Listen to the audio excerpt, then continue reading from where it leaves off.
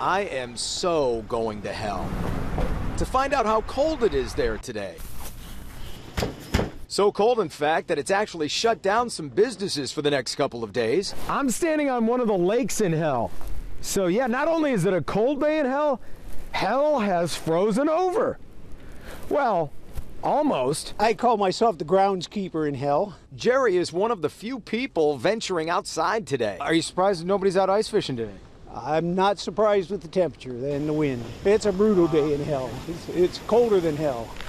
Indeed. So with the temperatures dropping and those winds picking up, we rushed to find hell's only emergency warming center.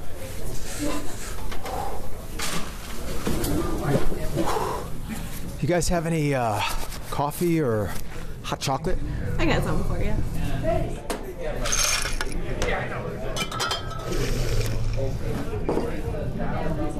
Okay. Hell's Warming Center is proving to be a valuable community service in this weather crisis. We, in the last week, have seen an influx of people due to bad weather. People showing up on snowmobiles. And the regular visitors have heard all those sayings about hell, and they love them all. Must be the Lions are in the Super Bowl because hell's froze over. Our Wi-Fi password is go to hell. So when people ask what's your Wi-Fi, go to hell. You hear new ones every day. Yep, until a kid asks you and then you're like, G-O-T-O. Never say when hell freezes over. Why not? Because hell has froze over. We love it down here. You know, we feel like we got our own little slice of hell. Stay warm, guys.